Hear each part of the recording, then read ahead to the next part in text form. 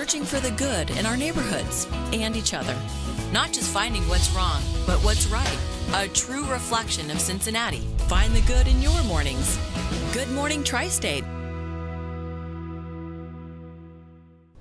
This is WCPO 9 News. Well, thank you for joining us. I'm Evan Millward. Here's a look at some of the top stories right now. The Bengals Saturday joined other professional athletes speaking out about racial injustice.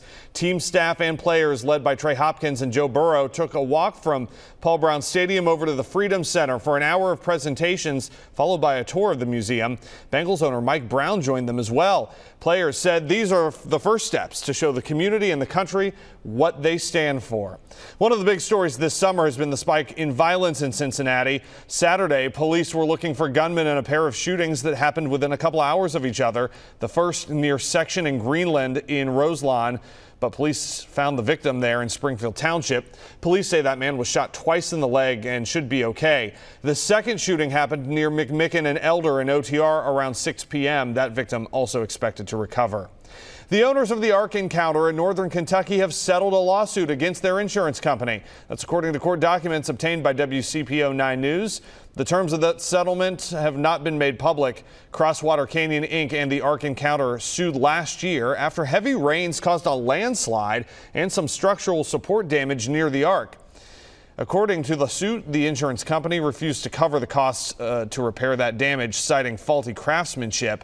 Then agreed a small amount was covered by the policy. The Ark Encounter argued the company failed to meet its policy obligations. Really nice sunset Saturday night, Sherry. What was it? It's red at night, sailor's delight. Sunday's going to be nice. Sailor's delight. That's right.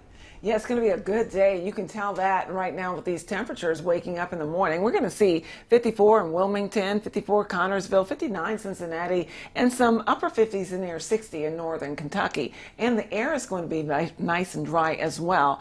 We saw a little rain on Sunday, not much, and we're not going to see any on Sunday, I should say. We saw a little on Saturday, but not much. We won't see rain until maybe Monday morning. We'll start tracking the upper level low that could bring us some scattered showers between, I'd say, 6 and noon during the day, and then leveling off during the afternoon. So let's look at your temperatures for this Sunday. We start at 60 at 8 a.m., 74 at noon, 78 degrees at 4 p.m. Real delightful weather. Most areas, most of our cities, communities will see those temperatures at least 10 to 12 degrees cooler for the day. So that's going to make for a nice Sunday before we bring in the chance of rain on Monday.